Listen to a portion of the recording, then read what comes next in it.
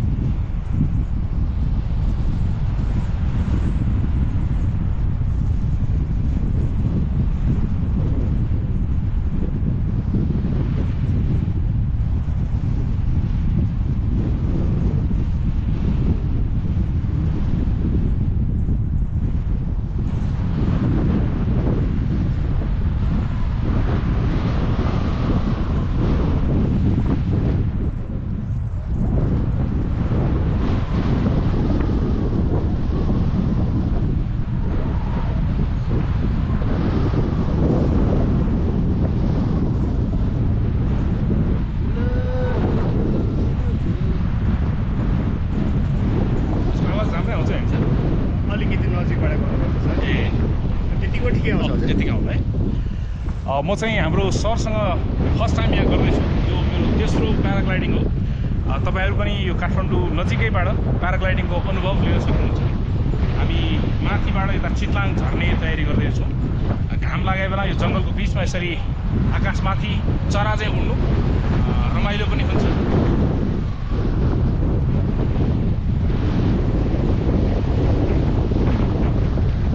बाबु एडभेन्चरलाई धेरै धेरै धन्यवाद भन्न चाहन्छु र हाम्रो पाइलट सरलाई पनि। कस्तो रमाइलो भइरहेछ सर तपाईँलाई? एकदम रमाइलो सर, तपाईँसँग उड्न पाउँदाखेरि मलाई एकदमै लकी फिल भइरहेछ। तपाईँले उडाउनु भयो मलाई। दिनुहोस् त क्यामेरा। हेलो, हामी अब चितलाङतिर उड्दैछौँ।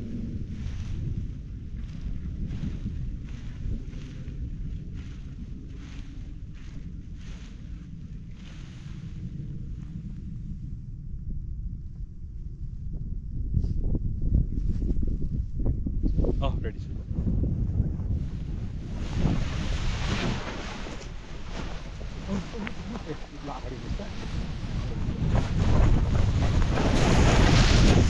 किन बस्नु भएको यति छिटो? म छिटो बसेँ नि, धेरै छिटो बस्नु भएको छ। भित्र आउनुहोस्, हातलाई यसरी भित्र गरेर भन्छ।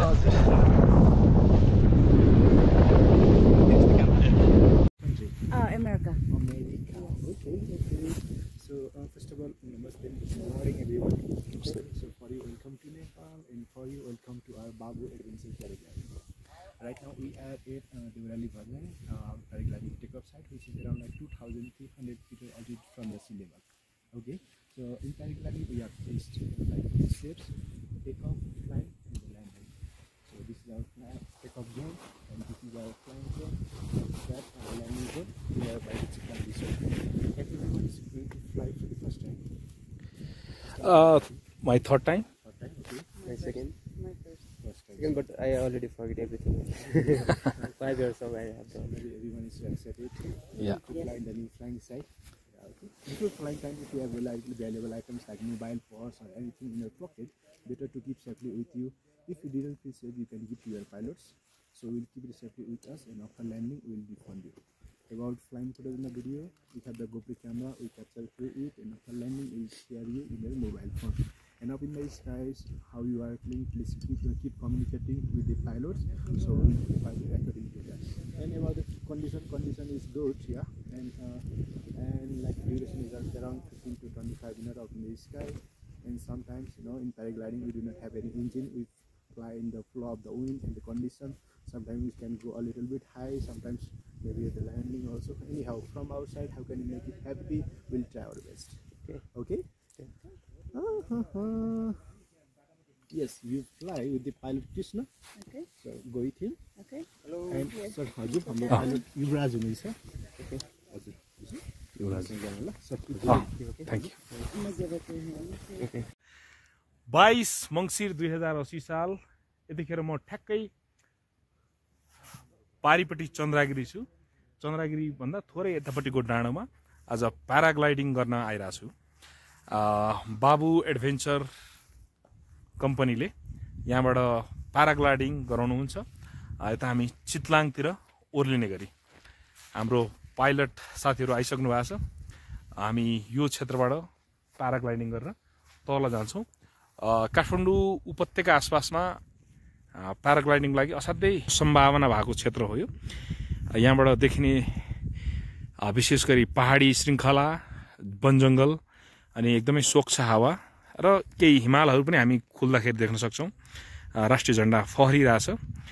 यो ठाउँमा हामी एकदमै हिँडेर पनि आउन सक्छौँ, गाडीमा पनि आउन सक्छौँ र केबल कारबाट पनि आउन सक्छौँ।